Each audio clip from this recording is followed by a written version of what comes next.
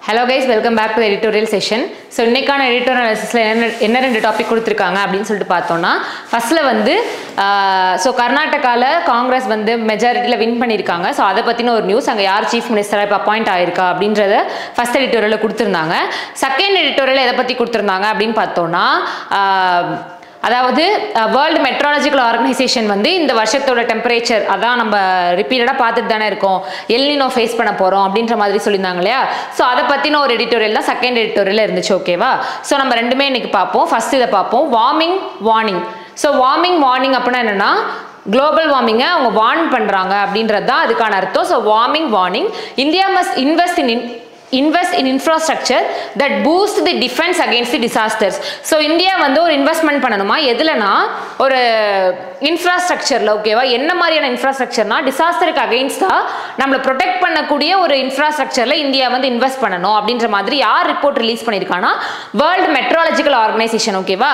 The World Meteorological Organization has issued its annual update on its projections for temperature trends in the next decade. So ஒரு next ஒரு 10 இயர்ஸ்க்கு டிகேடான period of 10 years. ஓகேவா? So next ஒரு 10 இயர்ஸ்க்கு temperature வந்து எப்படி இருக்க போகுது அப்படின்றத யார் ப்ரெடிக்ட் பண்ணியிருக்கா அப்படின்னா world meteorological organisation. The prognosis எக்ஸ்பெக்டட்லி is worrying. So எதிர்பார்த்த மாதிரியே அந்த ரிப்போர்ட் எப்படி இருக்கா, கொஞ்சம் ஒரு வரியை தான் கொடுக்குது, ஒரு சேடான ஒரு ரிப்போர்ட் தான் இருக்கு அப்படின்னு சொல்லியிருக்காங்க. த annual mean global near surface temperature for each year between 2023 and 27 is likely to be 1.1 to 1.8 degrees Celsius higher than the average from 1850 to 900. So என்ன சொல்லிருக்காங்க அப்படின்னா வந்து 2023 ல இருந்து 2027 வரையும் இப்போ நம்ம ஆவரேஜா ஒரு குளோபல் டெம்பரேச்சரா வேர்ல்டு டெம்பரேச்சரை எடுத்தோம் அப்படின்னா எப்படி இருக்க போகுது அப்படின்னா 1.1 ல இருந்து 1.8 டிகிரி செல்சியஸ் ஹையரா இருக்க போகுது. எதை விட அப்படின்னா 1850 அதாவது 1850ல இருந்த டெம்பரேச்சரை விட 1.1 to 1.5 டிகிரி செல்சியஸ் வந்து ஹையரா இருக்க போகுது அப்படின்றது தான் அந்த ப்ரெடிக்ஷன். ஓகேவா? There is a 66% chance that the global near surface temperature will exceed 1.5 degrees Celsius above the pre-industrial levels in at least 1 year before 2027, though it's unlikely that the 5-year mean will exceed this threshold. So என்ன சொல்லியிருக்காங்க அப்படின்னா வந்து 66% chance இருக்கு. என்ன chance அப்படின்னு பார்த்தோம்னா இப்போ அதாவது எர்த்தோட டெம்பரேச்சர் வந்து 1.5 டிகிரி செல்சியஸ் வந்து ப்ரீ இண்டஸ்ட்ரியல் லெவல்ஸ் தான் முன்னாடி எடுத்ததை விட முன்னாடி இருக்கிற வருஷத்தை விட 1.5 டிகிரி செல்சியஸ் வந்து 2027 நம்ம எக்ஸீட் பண்ண போறோம் அந்த டெம்பரேச்சர் ரேஞ்ச் அப்படின்ற மாதிரியான ஒரு ரிப்போர்ட் தான் அது. ஓகேவா? The 1.5 degree Celsius threshold, the intergovernmental panel on climate change has repeatedly said is the one that is best left unbreached to avoid the disastrous consequences of global warming. So intergovernmental panel on climate change என்ன பண்றாங்க அப்படின்னா வந்து இந்த 1.5 degree Celsius temperature வந்து கொஞ்சம் த்ரெட்டனிங்கா இருக்க போகுது, ஆவரேஜை விட நம்ம வந்து அதிகமான ஒரு டெம்பரேச்சரை ஃபேஸ் பண்ண போறோம், ஸோ குளோபல் வார்மிங்கான சான்சஸ் இருக்கு அப்படின்ற மாதிரி யார் சொல்லியிருக்காங்கன்னா இன்டர்கவர்மெண்டல் panel on climate change IPCC இருப்பாங்க இல்லையா, அவங்க வந்து சொல்லியிருக்காங்க. ஓகேவா? while world leaders at climate summits are in agreement, few of their actions are consistent with keeping temperature rise within this Rubicon with the current climate policies poised to heat the globe beyond 2 degrees Celsius by the end of the century. So வந்து world summits இப்போ G20 summit நடக்குது, SCO summit நடக்குது. So இந்த மாதிரி world சமிட்ல எல்லாருமே leaders எல்லாமே என்ன பேசிக்கிறாங்கன்னா ஒரு அக்ரிமெண்ட், ஒரு ஒப்பந்தம்ல இருக்காங்க. என்ன அப்படின்னு பார்த்தோம்னா அவங்க ஆக்ஷன்ஸ் எல்லாமே கன்சிஸ்டண்டா இருக்கு, டெம்பரேச்சரை மெயின்டைன் பண்றதுக்கு, டெம்பரேச்சரை குறைக்கிறதுக்கு அவங்களோட ஆக்ஷன்ஸ் வந்து கன்சிஸ்டண்டா இருக்கு அப்படின்ற மாதிரி சொல்லியிருக்காங்க. அவங்க என்ன பிளான் பண்ணிருக்காங்க அப்படின்னா வந்து இந்த ரூபிகான் இந்த சென்ஸ் இந்த கிளைமேக்ஸ். ஓகேவா? ரூபிகான்னா கிளைமேக்ஸ். ஸோ இதுக்குள்ள டெம்பரேச்சர் குறைக்கணும் அப்படின்ற மாதிரி தான் பிளான் பண்ணிருக்காங்க. அதாவது கரண்ட் கிளைமேட்ல இருந்து நம்ம டெம்பரேச்சரை குறைக்கிறதுக்கான ஒரு முயற்சியில ஈடுபடணும் அப்படின்ற ஒரு அக்ரிமெண்ட் போட்டிருக்காங்க. ஸோ அதுபடி அவங்க கன்சிஸ்டண்டா பெர்ஃபார்ம் பண்ணிட்டு இருக்காங்க அப்படின்னு சொல்லியிருக்காங்க. ஸோ கீழே என்ன கொடுத்துருந்தாங்க அப்படின்னா வந்து இந்த ஓஷன்ஸ் வந்து இந்த அதாவது இந்த வருஷம் எப்படிப்பட்ட வருஷமா இருக்க போகுது அப்படின்னா வந்து El Niño southern oscillation. So it's likely to be positive in December to February 2023 to 24, meaning that the central equatorial Pacific Ocean is likely to be at least half a degree more likely over a degree above what is normal. So நம்ம ரிப்பீட்டடா எடிட்டோரியல பார்த்துட்டு வரது தான் El Niño அப்படின்னா என்ன அப்படின்னா where the temperature exceeds rainfall decreases. ஓகேவா? Temperature அதிகமா இருக்கும், ரெயின் ரெயின்ஃபால் வந்து சுத்தமா இருக்காது. அந்த இதுதான் அதுதான் அந்த டேர்மை தான் எல் நினோன்னு சொல்லிட்டு நம்ம சொல்லுவோம். ஓகேவா? ஸோ இந்த வருஷம் இந்த டிசம்பர் 2023 இருந்து பிப்ரவரி 2024 வரையும் நம்ம எப்படிப்பட்ட ஒரு கிளைமேட்டை ஃபேஸ் பண்ண போறோம்னா எல் நினோ சதர்ன் ஆசிலேஷன் அப்படின்ற ஒன்று தான் ஃபேஸ் பண்ண போறோம். ஸோ அதில் எப்படி இருக்குமா அப்படின்னு பார்த்தோம்னா சென்ட்ரல் ஈக்வட்டோரியல் பசிபிக் ஓஷன் இருக்கு இல்லையா, அதாவது central ஈக்வட்டோரியல்ல at least half a degree ஆச்சும் அதிகமான டெம்பரேச்சர், அதாவது லாஸ்ட் இயரோட கம்பேர் பண்றப்ப ஹாஃப் அ டிகிரி ஆச்சும் நம்ம அதிகமான டெம்பரேச்சரை ஃபேஸ் பண்ண போறோம். அதாவது நார்மலை விட ஒரு டிகிரி இல்லைன்னா ஹாஃப் அ டிகிரி அதிகமான ஒரு டெம்பரேச்சரை நம்ம ஃபேஸ் பண்ண போறோம் அப்படின்ற மாதிரி சொல்லியிருக்காங்க. India is bracing for this El Nino during the monsoon with the Indian meteorological department already indicating that the monsoon rainfall will be on the lower side of the normal. So India என்ன பண்றாங்கன்னா tackle பண்ண try பண்றாங்க இந்த L நினோவை. யாரோட ஹெல்ப்போட அப்படின்னு பார்த்தோம்னா Indian meteorological ஆர்கனைசேஷனோட ஹெல்ப்போட. Indian meteorological organisation report என்ன சொல்லியிருக்கு அப்படின்னா வந்து மான்சூன் என்னது மழை. ஓகேவா? மான்சூன் வந்து எக்ஸ்பெக்ட் பண்ண மாதிரி இருக்காது. Lower side of the normal அப்படின்னா நார்மலான ரெயின்ஃபால் வருது அப்படின்னா ஒரு ஆவரேஜான ஒரு ரெயின்ஃபால் இப்போ ரெக்கார்ட் ஆகுதுன்னா அதை விட லோயர் தான் நமக்கு கிடைக்க போகுது இந்த வருஷம் அப்படின்னு சொல்லிட்டு இந்தியன் மெட்ரலாஜிக்கல் ஆர்கனைசேஷனோட ரிப்போர்ட்டும் சொல்லுது. ஸோ அதுதான் இதில் ஃபுல்லாக பேசியிருந்தாங்க. லாஸ்ட்டில் இங்கே என்ன சொல்லியிருக்காங்க அப்படின்னா வந்து overall trend in indicator suggest that India dependent on it's rainfed agriculture and with its long coastal line will be severely tested due to changes in the global climate. So India வந்து ஒரு agriculture country தானே. எல்லா parts of our அதாவது எல்லா ஸ்டேட்ஸ்லையுமே நம்ம அக்ரிகல்ச்சரை carry out பண்ணுறோம். So India is agricultural country. So என்ன அப்படின்னு பார்த்தோம்னா ரெயின்ஃபெட் அக்ரிகல்ச்சர்னா வானம் பார்த்த பூமி, அதை தான் வந்து ரெயின்ஃபெட் அக்ரிகல்ச்சர்னு சொல்லுவோம். ஓகேவா? ஸோ இப்போ இந்த ரெயின்ஃபெட் அக்ரிகல்ச்சரை டிபெண்ட் பண்ணி இருக்கிறவங்க, அது மட்டும் இல்லாமல் இந்த கோஸ்ட் லைன்னா கடலோரத்தில் இருக்காங்க இல்லையா அவங்க. ஸோ இவங்க எல்லாருமே என்ன பண்ண போறாங்க அப்படின்னா வந்து இந்த வருஷம் வந்து அவங்களை சிவியரா டெஸ்ட் பண்ண போகுது. Severely tested. எதனால அப்படின்னா குளோபல் வார்மிங் நடக்க போகுது. இந்த சென்ஸ் டெம்பரேச்சர் வந்து கூட போகுது, மழை எல்லாம் குறைய போகுது. ஸோ இது கண்டிப்பா யார் அட்வர்ஸ் அஃபெக்ட் பண்ணும் அப்படின்னு பார்த்தோம்னா ரெயின்ஃபெட் அக்ரிகல்ச்சர், அதாவது வானம் பார்த்த பூமியை டிபெண்ட் பண்ணி அக்ரிகல்ச்சர் விவசாயம் பண்றாங்க இல்லையா அவங்களை இது ரொம்ப பாதிக்க போகுது அப்படின்னு சொல்லிட்டு சொல்லியிருக்காங்க. அதை தான் இந்த இடத்துல சொல்லியிருக்காங்க. யார் அந்த ரிப்போர்ட்டை சொல்லியிருக்காங்கன்னா வேர்ல்டு மெட்ரலாஜிக்கல் ஆர்கனைசேஷனோட அப்டேட்ல இந்த மாதிரி மென்ஷன் பண்ணியிருக்காங்க. அதுக்கப்புறம் India's abilities at forecasting cyclones and weather anomalies have improved, but developing resilience is far more challenging. So India வந்து இப்போ ஓரளவு forecast பண்றதுல என்னென்ன அப்நார்மலா நடக்க போகுது அப்படின்றத வந்து forecast predict பண்றதுல இந்தியா வந்து கொஞ்சம் நல்லாவே டெவலப் ஆயிட்டாங்க. ஆனாலுமே இன்னுமே நம்ம ஸ்ட்ராங் ஆகணும். developing resilience is far more challenging. So இந்த ஃபீல்டில் நம்ம இன்னுமே டெவலப் ஆகணும். அது ஒரு சேலஞ்சிங்கான டாஸ்கா இருக்கு அப்படின்னு சொல்லியிருக்காங்க. Greater investments in bolstering disaster related infrastructure or the need of the hour. So என்ன சொல்லி முடிச்சிருக்காங்க, நம்ம இப்போ ஒரு இன்வெஸ்ட்மெண்ட் பண்றோம் அப்படின்னா ஏதோ ஒன்று கொண்டு வர போறோம் அப்படின்னா அது எப்படிப்பட்ட இன்வெஸ்ட்மெண்ட்டா இருக்கணுமா, டிசாஸ்டர் ரிலேட்டடா நடக்கிற பிரச்சனையிலேருந்து நம்மளை ப்ரொடெக்ட் பண்ற ஒரு விஷயமா நம்ம வந்து இன்வெஸ்ட் பண்ணணும் அப்படின்ற மாதிரி தான் சொல்லியிருக்காங்க. ஸோ கிரேட்டர் இன்வெஸ்ட்மெண்ட்ஸ் இன் போல்ஸ்டரிங் அப்படின்னா என்ன அப்படின்னு பார்த்தோம்னா என்கரேஜ் பண்றது அப்படி இல்லைன்னா சப்போர்ட் பண்றது. ஓகேவா? ஸோ எதை சப்போர்ட் பண்ணணுமா, டிசாஸ்டர் ரிலேட்டடா நமக்கு வந்து ஒரு சப்போர்ட் தேவைப்படுது. R the need of the ஹவர்னா அந்த தேவை, அது ஒரு இடியம். ஓகேவா? அந்த இடியம்கான மீனிங் என்ன அப்படின்னா உடனே அந்த நமக்கு தேவை இருக்கு, அது உடனே பூர்த்தி பண்ணணும். அதுதான் அந்த நீட் ஆஃப் தி ஹவருக்கான அர்த்தம். ஓகேவா? ஸோ இப்போ இன்வெஸ்ட்மெண்ட் பண்றோம்னா அதை வந்து நம்ம ஒரு டிசாஸ்டர்லேருந்து நம்மளை ப்ரொடெக்ட் பண்ற மாதிரியான ஒரு இன்வெஸ்ட்மெண்ட்டை பண்ணணும் அப்படின்ற மாதிரி தான் இந்த எடிட்டோரியல்ல முடிச்சிருக்காங்க. ஸோ அதுதான் அந்த வார்மிங் ஃபர்ஸ்ட் எடிட்டோரியல் இப்ப பாப்போம். 2 to tango. So 2 to tango அப்படின்றதே ஒரு இடியம் தான். ஓகேவா? அதுக்கான மீனிங் என்ன அப்படின்னு பார்த்தோம்னா ஸோ ரெண்டு பேர் இருக்காங்க, எது நடந்தாலும் இந்த ரெண்டு பேருமே ரெஸ்பான்சிபிள். அதுதான் இந்த 2 to tango. ஓகேவா? So where 2 are responsible for anything. என்ன நடந்தாலுமே ரெண்டு பேருமே ரெஸ்பான்சிபிள். ஒரு இதுவா அதுவா அந்த ஆசிலேஷன்ல இருக்காங்களே அதுதான் இந்த 2 to tango. The Congress must show the success of its inclusive vision in Karnataka. So Congress வந்து அவங்களோட சக்சஸை எப்படி கர்நாடகால வந்து செயல்பட போறாங்க அப்படின்ற மாதிரி தான் இந்த எடிட்டோரியல்ல கொடுத்திருந்தாங்க. ஓகேவா? The gloss of a massive victory in Karnataka was somewhat dulled for the Congress as its two key leaders locked horns for the post of chief minister. So என்ன சொல்லி ஆரம்பிச்சிருக்காங்கன்னு பாத்தீங்கன்னா மேசிவான விக்டரி. மேசிவ்னா என்ன, ஹியூஜ், பெரிய விக்டரி. ஓகேவா? So கர்நாடகால காங்கிரஸ் வந்து பிஜேபிக்கு அகைன்ஸ்டா பயங்கரமான ஓட் டிஃபரன்ஸ்ல வின் வின் பண்ணியிருக்காங்க. ஸோ நம்ம 2 எடிட்டோரியலையுமே இந்த ஒரு கண்டென்ட்டை பார்த்தோம். இப்போ என்ன பிரச்சனை அங்கே போயிட்டு இருக்கு அப்படின்னு பார்த்தோம்னா, யார் சீஃப் மினிஸ்டரா இருக்க போறா அப்படின்ற ஒரு பிரச்சனை போயிட்டு இருக்கு. அதுதான் இங்கே சொல்லியிருக்காங்க. மேசிவ் விக்டரி வந்து டல் ஆயிடுச்சு. டல்னா என்னது? டல் ஆயிடுச்சு. எதனால அப்படின்னு பார்த்தோம்னா, 2 key leaders தான் 2 முக்கியமான பிரமுகர்கள் வந்து என்ன ஆச்சு அப்படின்னா logged horns for the post of chief minister. Logged horns அப்படின்னா என்ன அப்படின்னா டிஸ்பியூட்ல இருக்குது, சண்டை போடுறது தான் லாக்டு ஹார்ன்ஸ். ஓகேவா? ஸோ அந்த இடியமும் ரொம்ப இம்பார்ட்டன்ட். லாக்டு ஹார்ன்ஸ் அப்படின்னா டிஸ்பியூட், சண்டை போடுறது. ஓகேவா? So they are fighting for the post of chief minister. ஓகேவா? But the settlement that emerged on Thursday serves it well. So Thursdayனா நேற்று இதுக்கு ஒரு சொல்யூஷன் கிடைச்சிருக்கு. என்ன சொல்யூஷன் அப்படின்னு பார்த்தோம்னா, tactically and strategically Mr. Siddaramaiah will return as the chief minister after a 5-year stint as a leader of opposition.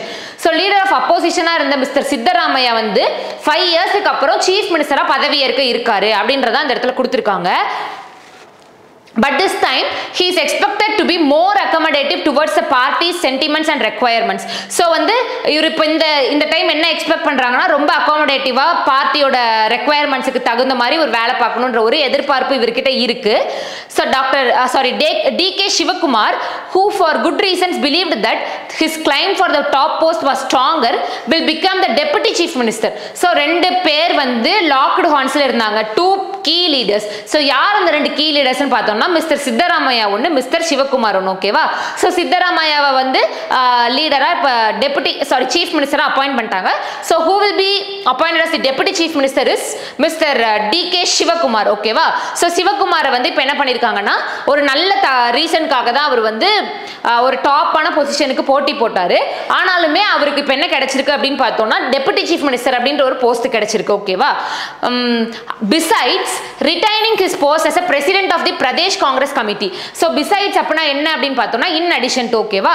இங்க என்ன சொல்லியிருக்காங்க அப்படின்னா வந்து டெபுட்டி சீஃப் மினிஸ்டரா மட்டும் இல்லாம இப்போ என்னவாவும் இருக்க போறாரு அப்படின்னா வந்து ரிட்டைனிங் ஹிஸ் போஸ்ட், அந்த போஸ்டையும் தக்க வச்சுக்க போறாரு. ரிட்டைனிங்னா தக்க வைக்கிறது. ஓகேவா? எந்த போஸ்ட் அப்படின்னு பார்த்தோம்னா, president of the Pradesh Congress committee. So Sivakumar வந்து என்னவா சர்வ் பண்ணிட்டு இருக்காரு அப்படின்னு பார்த்தோம்னா, பிரதேஷ் காங்கிரஸ் கமிட்டியோட பிரசிடென்டாவும் இருக்காரு. ஸோ அந்த பதவியிலையும் ஒரு ரிட்டைன் ஆக போறாரு, மீன்ஸ் கண்டினியூ ஆக போறாரு அப்படின்னு சொல்லியிருக்காங்க. The arrangement apparently also involves a change of guard after the 2024 Lok Sabha election, when Mr. Siddaramaiah will make a way for his deputy Mr. Shivkumar holding 2 posts is against the declared policy of the Congress, but that is reasonable price for maintaining harmony within the party. So இது வந்து ஒரு controversy மாதிரி அங்க ஆகுது. என்ன அப்படின்னு பார்த்தோம்னா, சித்தராமையா வந்து சீஃப் மினிஸ்டர் அப்பாயிண்ட் ஆயிட்டாங்க. சிவகுமாருக்கு வந்து 2 போஸ்ட் ஏன் கொடுக்குறீங்க? டெபுட்டி சீஃப் மினிஸ்டராகவும் இருக்காரு, பிரதேஷ் காங்கிரஸ் கமிட்டியோட பிரசிடென்டாகவும் இருக்காரு அப்படின்ற மாதிரியான ஒரு கான்ட்ரோவர்சி வருது. ஆனா வந்து என்ன சொல்லியிருக்காங்க அப்படின்னா வந்து that is a reasonable price to pay for maintaining harmony within the party. So என்ன சொல்லிருக்காங்க அப்படினா வந்து இது எங்களுக்குள்ள ஒரு பிரச்சனை ஏற்படுத்த போறது இல்ல, நாங்க எப்படி இருக்கோமோ அந்த ஒரு ஹார்மோனியஸ் ரிலேஷன்ஷிப்போட தான் நாங்க இருக்க போறோம் அப்படின்ற மாதிரி சொல்லிருக்காங்க. ஓகேவா? சோனியா காந்தி and ராகுல் Gandhi were the final arbiters. Arbiters அப்படின்ற ஒரு வேர்டை மென்ஷன் பண்ணிருக்காங்க. யார் அப்படினா சோனியா காந்தி and ராகுல் காந்தி are final arbiters அப்படினா they are the final judge. ஆர்பிட்டர்னா ஒரு ஜட்ஜ்மென்ட் கொடுக்கறவங்கள தான் ஆர்பிட்டர்னு சொல்லுவோம். ஓகேவா? So they were the final arbiters, but credit is also due to the party president Mallikarjun Kharge, who showed leadership in reconciling the many conflicts that emerged within the party immediately after the victory. So key leaders 2 பேர், Sonia Gandhi and ராகுல் காந்தி 2 பேருமே ஒரு final ஆர்பிட்டரா இருந்திருக்காங்க. So அவங்களுக்கு மட்டும் நம்ம credit கொடுக்க கூடாது. ஒரு முக்கியமான கிரெடிட் வந்து யாருக்கு கொடுக்கணும் அப்படின்னு பார்த்தோம்னா மிஸ்டர் மல்லிகார்ஜுனா கார்ஜி. ஓகேவா? அவங்க யார் அப்படின்னு பார்த்தோம்னா காங்கிரஸோட பிரசிடென்ட். ஓகேவா? அந்த பார்ட்டியோட பிரசிடென்ட். அவங்க என்ன பண்ணிருக்காங்க அப்படின்னா வந்து எலெக்ஷன் ரிசல்ட் வந்த உடனே ஒரு பெரிய கான்ஃப்ளிக்ட் ஒன்று எமர்ஜ் ஆயிருக்கு. யாரை சீஃப் மினிஸ்டர் அப்பாயிண்ட் ஆகுறது அப்படின்ற மாதிரியான ஒரு பெரிய ஒரு சண்டை வந்திருக்கு. ஸோ அந்த சண்டையை வந்து இவங்க 3 பேரை சேர்ந்து அழகாக டேக்கிள் பண்ணி ஒரு சொல்யூஷனுக்கு கொண்டு வந்திருக்காங்க அப்படின்னு சொல்லி கொடுத்துருக்காங்க. ஸோ 3 பேருக்குமே இந்த இடத்துல கிரெடிட் கொடுத்துருக்காங்க. ஓகேவா? In fact, Karnataka campaign as well as the process of selecting a new leadership showed the remarkable capacity and maturity of Mr. Karji. So இதுல இருந்து என்ன தெரியுது அப்படின்னா மல்லிகார்ஜுன் கார்ஜியோடைய கெப்பாசிட்டி அண்ட் மெச்சூரிட்டி நல்லாவே தெரியுது. ஒரு நல்ல ஒரு லீடரை தான் செலக்ட் பண்ணியிருக்காரு. ஸோ இதுலேருந்து அவரோட மெச்சூரிட்டி நல்லாவே தெரியுது அப்படின்ற மாதிரி சொல்லியிருக்காங்க. அதாவது 2 பேரையுமே தகுதியான போஸ்ட்டுக்கு அப்பாயிண்ட் பண்ணியிருக்காங்க. மிஸ்டர் சிவ்குமாருமே டெபுட்டி சீஃப் மினிஸ்டரா அப்பாயிண்ட் பண்ணியிருக்காங்க அண்ட் சித்தராமையாவை சீஃப் மினிஸ்டரா அப்பாயிண்ட் பண்ணியிருக்காங்க. ஸோ இதுல இருந்து என்ன தெரியுது அப்படின்னா மல்லிகார்ஜுன் கார்கேயோட கெப்பாசிட்டி வந்து தெரியுது அப்படின்ற மாதிரி சொல்லியிருக்காங்க. They represent 3 different personas, styles and constituencies. So இவங்க ரெண்டு பேருமே வந்து ஒரு 2 ஸ்டைல்ஸ், டிஃப்ரெண்ட் ஸ்டைல்ஸ், டிஃப்ரெண்ட் கான்ஸ்டிடுவன்சிஸ் வந்து வச்சிருக்காங்க அப்படின்னு சொல்லியிருக்காங்க. The incoming chief minister is an uncompromising champion of caste justice who could confront his own party in the process. So இப்போ incoming chief மினிஸ்டர்னா mister Siddaramaiah mention பண்ணி அவர் வந்து கேஸ்ட் அகைன்ஸ்ட் தான் வந்து நிறைய வந்து பீப்புளுக்கு நல்லது பண்ணியிருக்காரு, கேஸ்ட் ரிலேட்டட் இஷ்யூஸ்ல வந்து நிறைய பீப்புளுக்கு சர்வ் பண்ணியிருக்காரு அப்படின்ற மாதிரி சொல்லியிருக்காங்க. அன்காம்ப்ரமைசிங் சாம்பியன் அப்படின்னா வந்து காம்ப்ரமைஸே ஆகாத ஒரு சாம்பியனா இருந்திருக்காங்க அப்படின்னு சொல்லியிருக்காங்க.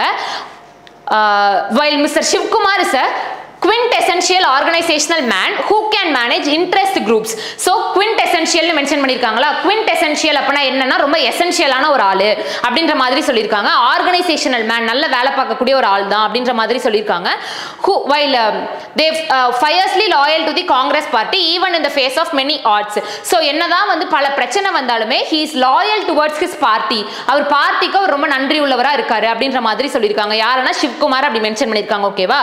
Mister garage through his affable style and earthy appeal has emerged as a national leader. So Mallikarjuna Kharge அவங்க வந்து என்ன சொல்லிருக்காங்க அப்படினா வந்து affable style அப்படினா ரொம்ப ஃப்ரெண்ட்லியான ஒரு நேச்சர். ஓகேவா? சோ அவர் ஒரு ஃப்ரெண்ட்லியான நேச்சர்னாலயும் earthy appealனா down to earth person, அதாவது ஒரு நல்ல மனசு கொண்டவரா இருக்கிறதுனாலயும் அவர் வந்து நேஷனல் லீடரா எமர்ஜ் ஆயிருக்காரு. இந்த குவாலிட்டிஸ் எல்லாமே அவர்கிட்ட இருக்கு அப்படின்ற மாதிரி மென்ஷன் பண்ணிருக்காங்க. ஓகேவா?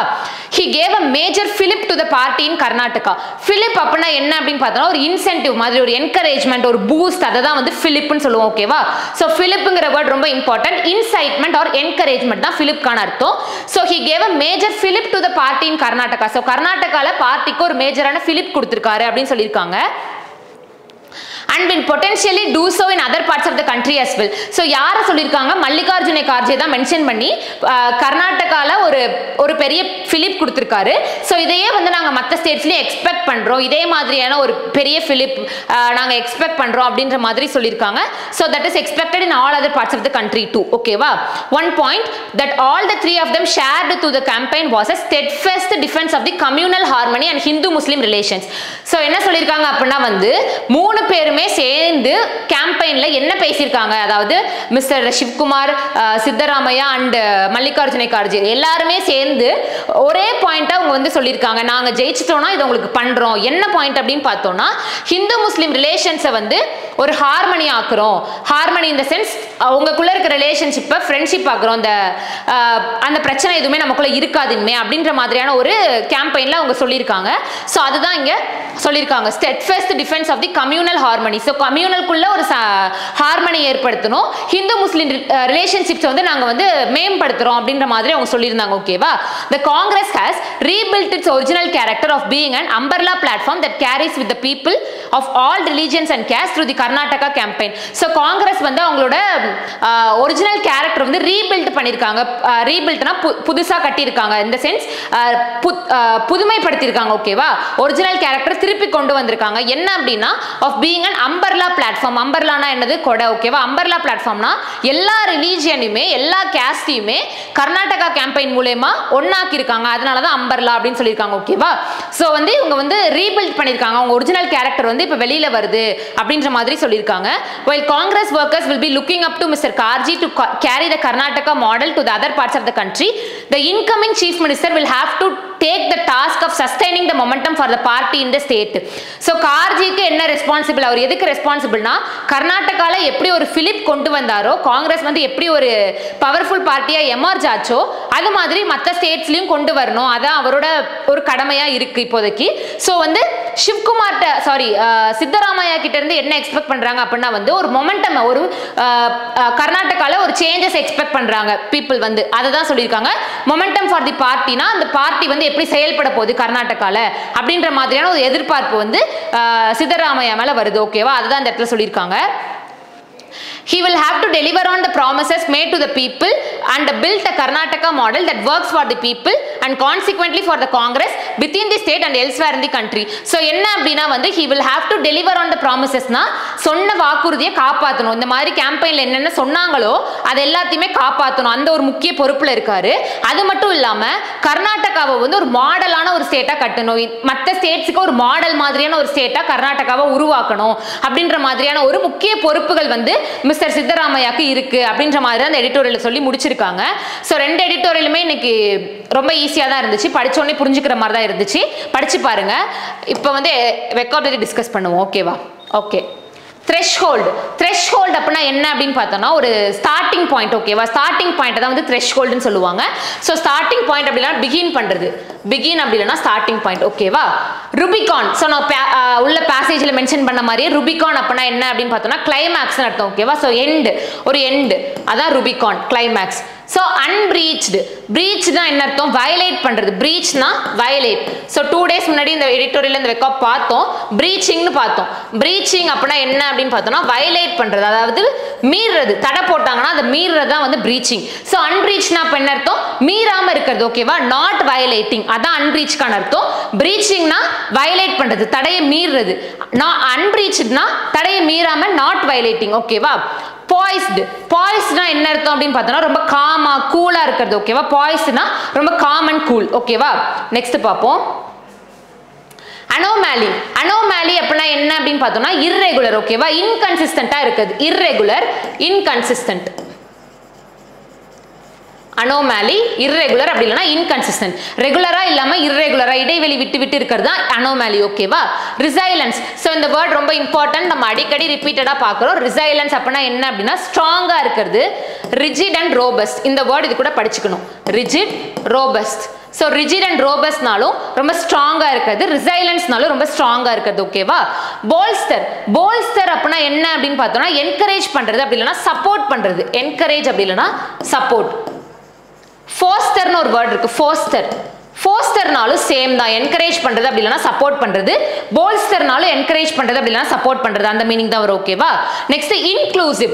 எக்ஸ்க்ளூசிவ் நமக்கு தெரியும் இல்லையா? நம்ம சின்ன வயசுல எல்லாம் பார்த்திருப்போம். எக்ஸ்க்ளூசிவ்லி இன் சன் மியூசிக்னு சொல்லிட்டு படத்துல, புது படத்துல இருக்கிற பாட்டு போடுவாங்க இல்லையா? அதான் எக்ஸ்க்ளூசிவ். அதுனா அதுல மட்டும், அதான் எக்ஸ்க்ளூசிவ். இன்க்ளூசிவ் அப்படினா வித்தவுட் எக்ஸெப்ஷன்ஸ், எல்லாத்துலயுமே போடுறது இன்க்ளூசிவ். ஞாபகம் வச்சுக்கோங்க. எக்ஸ்க்ளூசிவ்னா only in Sun music, exclusive only in Sun மியூசிக்னு போடுவாங்க. அப்ப சன் மியூசிக்ல மட்டும். இன்க்ளூசிவ் அப்படினா எல்லா சேனல்ஸ்லயுமே போறது, அதாவது வித்தவுட் எக்ஸெப்ஷன். ஓகேவா? சோ all around அப்படி கூட வச்சுக்கலாம். without exception, all around, inclusive. அதான். நெக்ஸ்ட் stint அப்படினா என்னன்னா ஸ்ட்ரெச் பண்றது, புல் பண்றது, அதான் அந்த ஸ்டின்ட்கான அர்த்தம். ஸ்ட்ரெச் அப்படி இல்லனா புல்லுன்னு அர்த்தம். ஓகேவா? நெக்ஸ்ட் பாப்போம். ஆர்பிட்டர்ஸ். சோ மேல நான் சொன்ன மாதிரி மிஸ்டர் ராகுல் காந்தி அண்ட் மிஸ் சோனியா காந்தி வந்து ஆர்பிட்டர்ஸ், ஃபைனல் ஆர்பிட்டர்ஸா இருந்தாங்க. ஃபைனல் ஆர்பிட்டர்ஸ்னா ஜட்ஜா இருந்தாங்க. ஓகேவா? So the one who gives judgment, அவங்க நம்ம என்ன சொல்லுவோம்னா ஆர்பிட்டர் அப்படினு சொல்லிட்டு சொல்லுவோம். ஓகேவா? கான்ஃபரண்ட் அப்படினா என்ன அப்படினு பார்த்தோம்னா சேலஞ்ச் பண்றது அப்படி இல்லனா அப்போஸ் பண்றது. So கான்ஃபரண்ட்னா challenging R opposing. ஓகேவா? quintessential. சோ இந்த வேர்ட் வந்து உள்ள மென்ஷன் பண்ணிருந்தாங்க. quintessential அப்படினா எசென்ஷியல், அவ்வளவுதான். quintessentialனா தேவை. ஓகேவா? எசென்ஷியல். affable ரொம்ப ரொம்ப இம்பார்ட்டன்ட். friendly. ஓகேவா? affableனா என்ன அர்த்தம்னு பார்த்தோம்னா ரொம்ப ஃப்ரெண்ட்லியா இருக்குது affable. சோ அதுக்கு ரெண்டு வேர்ட் இருக்கு. amicable அப்படின்ற வேர்டும் friendly. amicable, affable, harmony. So இது எல்லாமே ஃப்ரெண்ட்லின்னு வரும். ஓகேவா? affable, amicable, harmony எல்லாமே ஃப்ரெண்ட்லி. hostilityன்னு ஒரு வேர்ட் உண்டு. hostile என்ன அர்த்தம்? எனிமிட்டின்னு அர்த்தம். ஓகேவா? enmity. சோ ஹார்மனினா ஃப்ரெண்ட்ஷிப்ல இருக்குது, ஹாஸ்டிலிட்டினா சண்டை போடுறது தான் ஹாஸ்டிலிட்டி. நெக்ஸ்ட் பிலிப் அப்படினா என்ன அப்படினு பார்த்தோம்னா ஒரு இன்சைட்மென்ட், ஒரு இன்க்ரீஸ், ஒரு என்கரேஜ்மென்ட் கொடுக்கிறது. ஓகேவா? பிலிப் அப்படினா இன்க்ரீஸ் ஆகிறது, ஒரு இன்சைட்மென்ட், ஒரு பூஸ்ட் மாதிரி தான் பிலிப். ஓகேவா? சோ பிலிப் ரொம்ப இம்பார்ட்டன்டான வேர்ட். பிலிப்னா இன்க்ரீஸ் ஆகிறது, என்கரேஜ் பண்றதா பிலிப். ஓகேவா? நெக்ஸ்ட் பாப்போம். ஓகே, idioms கொடுத்திருந்தாங்க. 3 idioms இருந்துச்சு இன்னைக்கு. ஓகேவா? நீட் ஆஃப் தி ஹவர் அப்படினா என்ன அப்படினு பார்த்தோம்னா நமக்கு ஒரு தேவை இருக்கு, அதை உடனே பூர்த்தி பண்ணணும், அதுதான் வந்து நீட் ஆஃப் தி ஹவர். ஓகேவா? சோ அந்த உடனே அந்த தேவையை பூர்த்தி பண்ணணும் அப்படின்றதா நீட் ஆஃப் தி ஹவர். ஓகேவா? லாக்டு ஹார்ன்ஸ் அப்படினா என்னன்னா அட் டிஸ்பியூட், சண்டையில இருக்கிறது. மேல சொல்லியிருந்தாங்க key leaders where at logged horns கொடுத்திருந்தாங்க. So logged ஹார்ன்ஸ்னா at dispute or fight, quarrel, சண்டை போட்டுக்கிறது. ஓகேவா? அதான் logged horns. Okay, 2 to tango அதுதான் வந்து எடிட்டோரியலோட ஹெட்டிங்காவே இருந்துச்சு 2 to tango அப்படின்னா so 2 people இருக்காங்க எது நடந்தாலுமே they are the responsible for that ஓகேவா they are responsible for that issue so ஏதோ ஒரு நல்லது நடக்குது ஏதோ ஒரு கெட்டது நடக்குது ரெண்டுத்துக்குமே அவங்க தான் ரெஸ்பான்சிபிள் so அதுதான் அந்த 2 to tango அந்த இடியம்கான மீனிங் ஓகேவா so next ஒரு phrasal verb மென்ஷன் பண்ணிருந்தாங்க barreled through அப்படினா என்ன அப்படினு பார்த்தோம்னா proceed பண்றது அப்படி இல்லனா குயிக்கா மூவ் பண்றது ஒரு ஆக்ஷனை வேகமா பண்றது ஓகேவா so to proceed அப்படி இல்லனா to move quickly ஒரு ஆக்ஷனை சீக்கிரம் செஞ்சு முடிக்கிறது தான் barreled through கான அர்த்தம் ஓகேவா சோ அவ்வளவுதான் இன்னைக்கான எடிட்டோரியல் அனாலிசிஸ் முடிஞ்சிருச்சு சோ இந்த செஷன் உங்களுக்கு கண்டிப்பா யூஸ்ஃபுல்லா இருந்திருக்கும்னு நினைக்கிறேன் நாளைக்கு ஒரு இன்ட்ரஸ்டிங் செஷன்ல மீட் பண்ணுவோம் Thank you